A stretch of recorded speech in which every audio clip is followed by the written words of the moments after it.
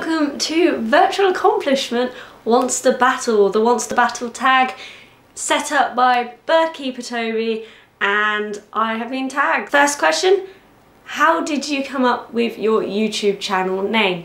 Now, I can't remember the exact quote, but it sort of comes from, it was inspired by Big Bang Theory, and it was the Age of Conan episode where Penny gets caught up in the MMO, and Leonard says something like about people losing themselves in a virtual world to get some false kind of accomplishment, and I kind of combined the two. Actually, I think I misremembered the quote and just thought it was false sense virtual accomplishment, but it's not actually that, but it is inspired by the Big Bang Theory, which is something I don't think I've ever mentioned on the channel before, so thanks for that question in the tag, Toby. Second question, what is the coolest merch you've got this year? I'm guessing, it doesn't actually say Pokemon merch on the question, but I'm guessing you mean Pokemon merch, Toby, and that is the hardest thing for me to answer.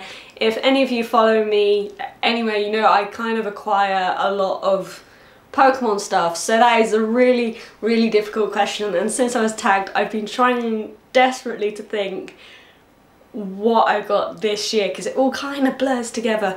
But I'd have to say what I've got on, the substitute hoodie, I picked it up at the Pokemon World Championships in Anaheim, and unfortunately it is only a small and I'm an extra small, and they don't seem to be making many extra small hoodies anymore. Pokemon Company, what are you doing? Like, come on, extra small. I mean, I can get away with wearing small, but just a little bit smaller would have been great. But yeah, substitute, and the patterns on the hood, they are just, it's just, I love this hoodie. I'm gonna put the sleeves down because it doesn't look very good when they're up, but yeah, I'm getting a bit warm, the heating's on.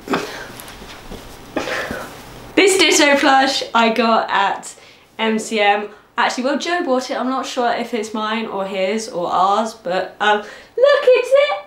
Ah!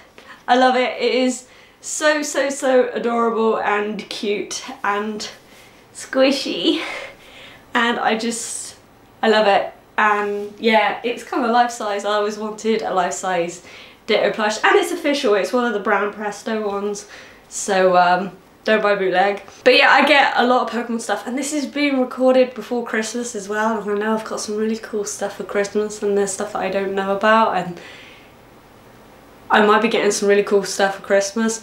But hopefully this time next year, if I'm tagged again, I'll be able to show you more cool stuff. Video I'm most proud of making this year.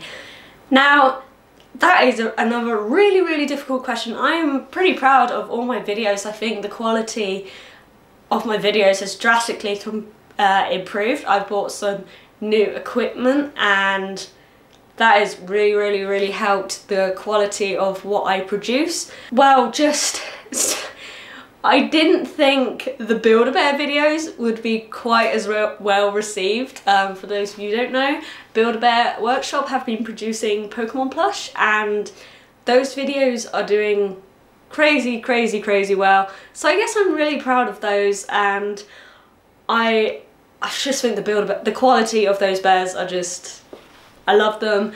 And obviously going into next year, that there'll be more of those as well, which I will try my hardest to be able to afford more to show you guys. And of course, the toys, the Toby toys, and kind of Pokemon toys. I am so excited to be doing more of those videos because you guys love the toys and I love the toys, and I'm excited to see what new toys, like articulated figures, they bring out next. And also, that's something I can go on to. I will be doing loads more figure videos. I've got loads of Pokemon Nendoroids to open, and I'm really excited to share those figures with you guys. I've been dying to open some of these figures I've had for a long time, but now, as you see, I finally got space, and there's an empty shelf there, and that's where they're going to go. And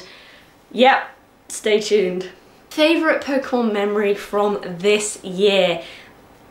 Again, there's just so many to choose from, but ones that really stick out in my head were being at the Pokemon World Championships in Anaheim, California. That alone is just one massive, awesome memory. Just going outside the convention center and seeing hundreds of people playing Pokemon Go, and it was crazy. And I was on my way to get food and there was a big cluster of people.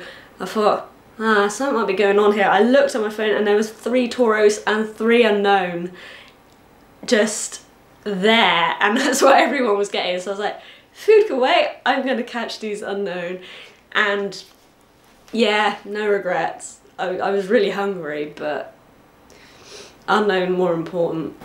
Another memory I can picture quite well is at the opening ceremony of Pokemon World Championships, where there was a new trailer had just dropped just before the start of the ceremony, and we decided to join in a Skype call with Australia PD Win and BirdKeeperToby, as they were going to do a podcast. Obviously Joe can join the podcast, but we quickly joined in the Skype call from our seats at the opening ceremony just to say hello.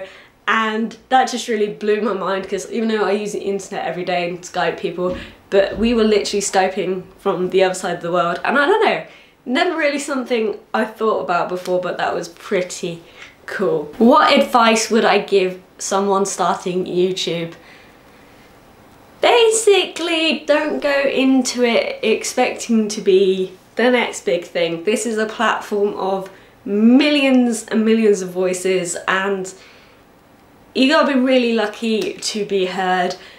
Never give up, and you are gonna be starting small. Don't invest in hundreds and hundreds of pounds, dollars, whatever worth of equipment until you're ready for it. It takes time to build your audience and learn how to use software and equipment efficiently, and just don't be disheartened when you're not meeting the quality of what you picture in your head, because I know that is something I struggle with. Like, I see amazing videos and I'm like, why don't mine look like that? And you do gradually learn to improve, and just remember it is a gradual process. And of course, very topical right now, don't go into it thinking you'll earn a lot of money. What can viewers expect from my channel next year? Well, as I previously said, more Build-A-Bear and toys. That seems to be a very popular yet expensive for me videos to produce. I do enjoy making them, so I'm gonna keep doing them for you guys. As I recorded this, I'm expecting Build-A-Bear, Yoshi and Bowser to turn up any second. I know they're not Pokemon, but it's Yoshi and Bowser, so I had to get them. Even though Bowser's for Joe for Christmas, but he already knows that, he asked for it. And yeah, so a lot more toys, figures. As I said, I'll be doing some figure unboxings, Nendoroid and whatever else, and a lot more Pokemon cards, because I love Pokemon cards. I have a problem. Also, there is going to be a joint channel. Me and Joe, I've set up a joint channel, and that's all I'm going to say for now, but got some exciting stuff planned, and I'll let you guys know as soon as it's ready. Name a smaller channel that your viewers will love. This is difficult. I don't think I watch any channels smaller than mine. I mean, at the time of recording, just over 1,500, which blows my mind, but every person I watch is a lot bigger than me. I honestly can't think of any, so I'm gonna pass this on to you in the comments. Tell me your favourite YouTubers, small, large, just this bit's for you. Just pop, even if it's your own channel, pop a comment down in the description. I'll check it out, and yeah, I got a lot more time these days. I'm keen to find some new channels to watch. Tag 3 people. Again, this is another really difficult one because a lot of the people I know have already been tagged. So I'm gonna tag Serebii Joe, which he's downstairs watching TV, and this is all set up. So when he gets back upstairs, I'm gonna say, hey Joe, you're up, camera's set up, no excuses, do your tag. So Serebii Joe, you have been tagged. I would also like to tag, again, really difficult, everyone I know has been tagged. I would like to tag Lulu the Pikachu and Lee Provost. You may know these two from commentating Pokemon Championship events all across the world. So you guys, I love you, you're tagged. Look forward to seeing your responses. And of course, this isn't just for me to tag, this is an open tag. All tags are being added to a playlist over at BirdKeeperToby's channel. I know when I'm editing this, I'll have these on in the background just to see what other people have said, because I've not had time to watch them yet, but I'm looking forward to seeing all the replies from this tag. So I'm gonna stop rambling and edit this quickly, and yeah, my camera is about to die. I forgot to charge it, so thank you for watching this video, and thank you. Yeah, bye.